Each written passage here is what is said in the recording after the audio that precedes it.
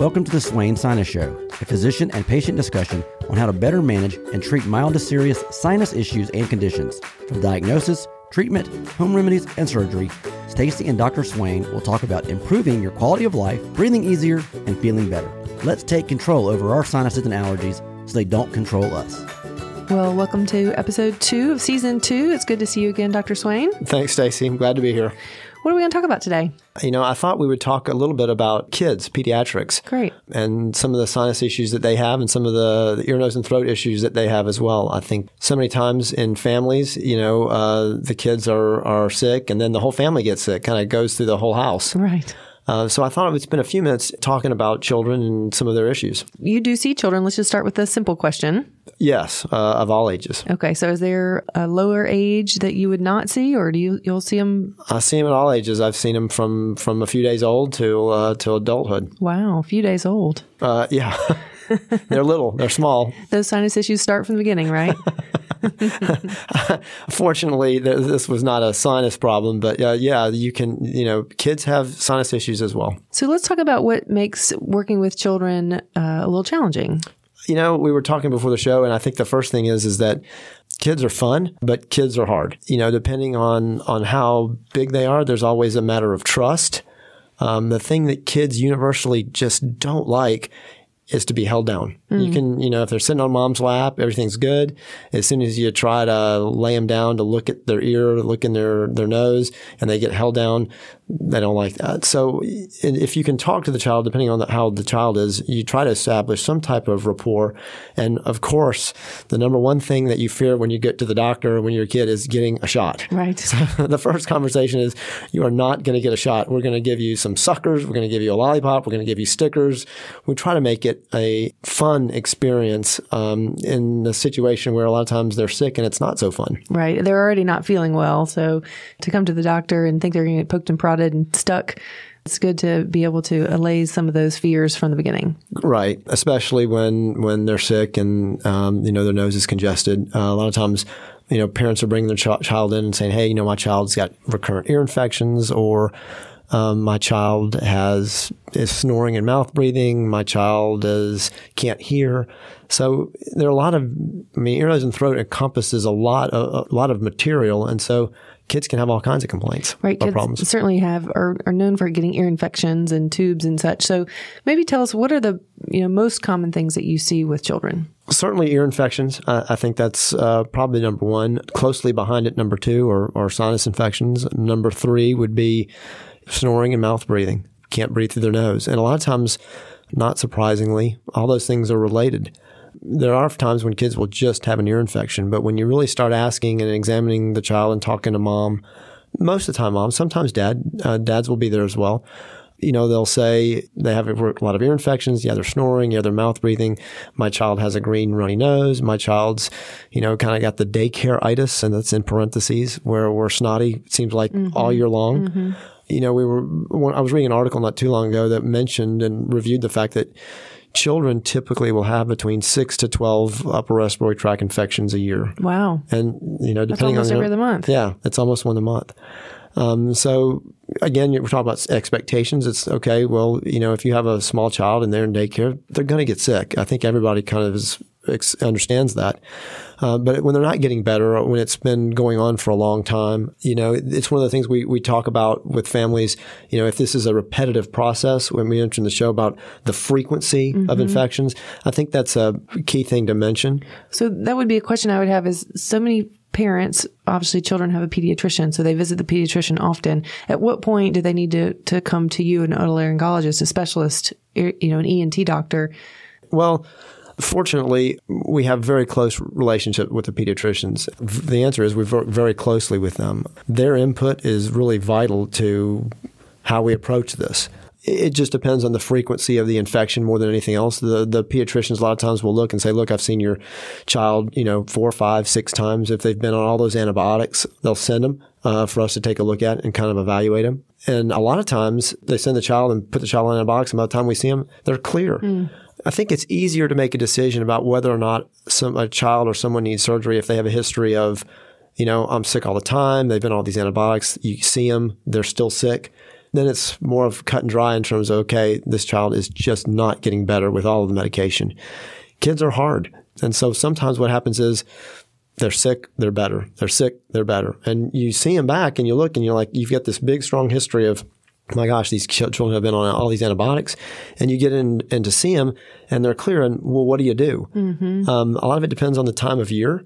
But if I see a child who's had a history of ear infections and has had a large number of ear infections, 6, 7 ear infections, and they're clear, then you start talking to mom, okay, you're a candidate to do something. If we're talking about ear tubes, like for example. Like a surgical solution. Yeah. We put those tubes in because we know if you've had 7 infections in a year and you're under 5 years of age, you're probably going to still have some more ear infections. Mm-hmm.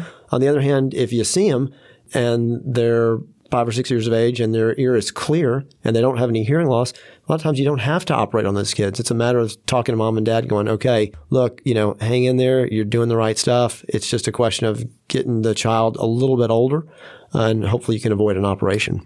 So, Dr. Swain, a lot of my parent friends talk about their children getting tubes in their ears. Can you talk a little bit about what tubes are, what it means? At what age do you consider tubes? And I've also had friends who've had to have tubes replaced. Is that a common thing? Sure. Well, the first question would be, what is a tube and why do we put it in? And that's a hard thing to demonstrate on a talk when we're in a studio and I can't draw. But if you can imagine, the ear, I guess people don't really know how it's all connected, but the ear is a cavity. And the cavity is connected to the back of your nose. And there's a tube, the eustachian tube, that connects the two. And so in children and in some adults, because we put tubes in people of all ages, that tube a lot of times doesn't work well for whatever reason, whether it's recurrent infection or allergies or obstruction. And so when that tube doesn't work well, your ear is more susceptible to being stopped up and to getting an ear infection. And so by putting a little hole in the eardrum and putting a small little tube in the eardrum that acts like a safety valve, for lack of a better word. Mm-hmm. And so it allows air to bypass the eustachian tube and to get in behind the eardrum into the middle ear. And by doing that, when someone gets sick, if a child gets sick and they've got a tube in their ear, their nose may get congested, but that won't result in them getting an ear infection if the middle ear is well ventilated. Mm. Now, sometimes it gets to be a little more complicated than that. There are a lot of reasons why we can put tubes in people's ears. But if you think about, most adults have been on an airplane or been in an elevator that's gone up in the building and their ears pop because they feel pressure and their ears pop. Well, that's your eustachian tube. Oh. That's your eustachian tube letting air into your middle ear. When you're a little kid and you've got a lot of ear infections, that tube won't work real well. And you don't know to do the chew gum or open your mouth really wide to get it to pop. That's the ways that I've done it coming out of an airplane or an elevator. I mean, a kid wouldn't know how to do that. Right. And so it's hard because a lot of times they'll feel their ear pop, or when you were little, if you felt your ear pop, you didn't really know what that meant or why did that happen or what does that mean. So putting a tube in the ear a lot of times is a good way to treat otitis media or ear infections.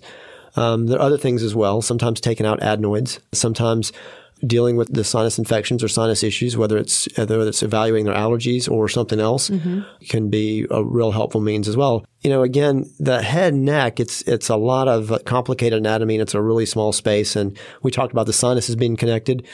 Well, the ear is connected to the back of the nose. And so they're all kind of connected. And so when you're a child or an adult, depending on how sick you are, all three of those. I mean, your ears can get congested, your nose can get congested, and you can get a sore throat as well. So it can be all related. You mentioned it being a small space in general for any human, but for little humans, that's an even smaller space. So does that complicate matters as well? Well, the size of the ear canal can. The middle ear space, usually, as children grow, obviously it's a lot better. When you're really small and you got a small ear canal, it can make putting a tube in the ear difficult. We always use a microscope to do it. And typically we sedate kids when we have to put tubes in their ears. They have to go to the operating room to do that. In adults, if I had to ever, I'm not trying to wish this on you, but I appreciate that. If we ever had to put a tube in an adult's ear or your ear, what we would do, well, you're an adult, obviously, but if we had to put a tube in an adult's ear, a lot of times we're able to do that in the office. Oh. We can put a little numbing medicine right on the eardrum, make a little incision in the eardrum, suck the fluid out, and put the tube right there in the office. So we use different solutions for different problems. Are there any other primary issues that you see in children beyond tubes? We've talked a little bit about adenoids. Do you want to talk any more about adenoids? Well, I guess really the thing would be, when you're coming to see the ENT doctor, what is the main problem? A lot of times parents will come in and say, my kid can't breathe through their nose is obstructed, or they're snoring and they're mouth breathing. And a lot of times it's their tonsils. Their tonsils are real big. Their adenoids are real big. A lot of people ask, well, what are adenoids? So you've got a ring of lymphoid tissue in the back of your throat. And it's called Waldeyer's ring. And that refers to the tonsils that you typically see when you look in your mouth. And then the adenoid tissue, which people hear about, but they don't really know where they are. It's in the back of the nose. And then you also have lingual tonsil tissue, or tissue down there by the back of your tongue. So that's a whole ring. And that lymphoid tissue serves a purpose. It makes antibodies. It's to help protect the individual's immune system. But when your tonsils get infected or chronically infected, they're not helping. We have to remove them. If the adenoids are consistently large, they can even serve as a reservoir, a bacterial reservoir for ear infections. And so we'll take those out if we have to. I guess the question is really, what's the problem, and how do you try? What can you offer someone if medical therapy is not working? A lot of times it's different medical therapy, whether or not that's to get them on allergy medicine or allergy test them. And sometimes in a lot of cases it's surgical too. So much like we discussed with adults in some of our previous episodes, if you go back to episodes 4 and 5 in season 1 about sinus surgery, when and why, and when it's time to know, the same is true with children as far as the process and identifying that do you want to have a medical solution prior to a surgical solution? Yes. When you're talking about surgery in a child, I would say almost 100% of the time, but I'm sure there's some situations here that I'm not thinking of. But you're trying medical therapy first. There's no parent out there that's going to go, hey, if there are 2 ways to fix something, I'd rather have the surgery than a medical option.